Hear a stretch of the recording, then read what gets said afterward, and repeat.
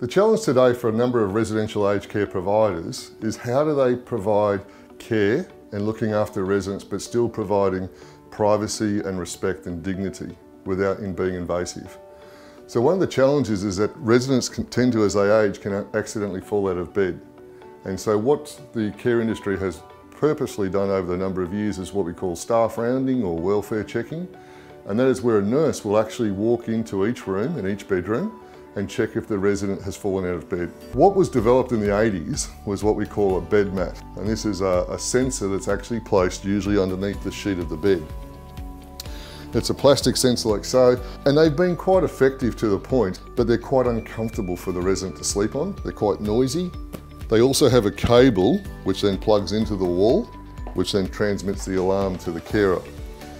This is also a bit of a challenge. This is perceived to be a falls risk in itself. It's easy someone could trip over this cable. Secondly is that these do wear out. They usually have a use by date on them. They last anywhere from 9 months to 12 months.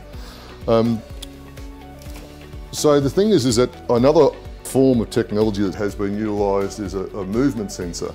This is a battery operated one with a very simple on and off. It's often placed on the floor or next to the bed, so when the resident gets out of bed, the sensor will activate. They can false alarm a lot. They can also be not turned on or misplaced or knocked over or turned around, and so not really probably a very effective measure. What we've developed at HSC Technology is a new state-of-the-art sensor which then connects into the Talius platform. This is a sensor which we call the SleepSense. So it's a very similar concept to what we're trying to achieve with some extra advancements. This sensor is actually placed under the corner of the leg of the bed. It can go on all certain types of beds, from wood, timber, aluminium, with wheels or so forth. So this sensor goes under the leg of the bed and then simply plugs into the power point and then uses the Wi-Fi to connect back into the Talius platform to connect with the carers. What the SleepSense does is very similar to the bed mat, so it shows that the client's in bed and out of bed. It also uses ballistic cardiograph, which is a new technology, very similar to ECG, which is electrical cardiograph. So instead of electronic signals, we're actually looking for ballistic signals, which is the vibrations. So what we actually detect is also the heart rate and the breath rate of the resident in the bed. So completely autonomous, no nurses or carers having to do anything.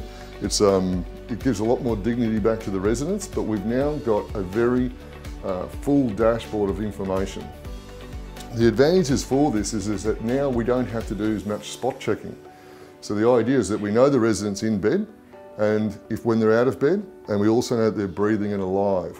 So this allows us to stop staff rounding. So this then allows carers to reuse that time in other more meaningful tasks.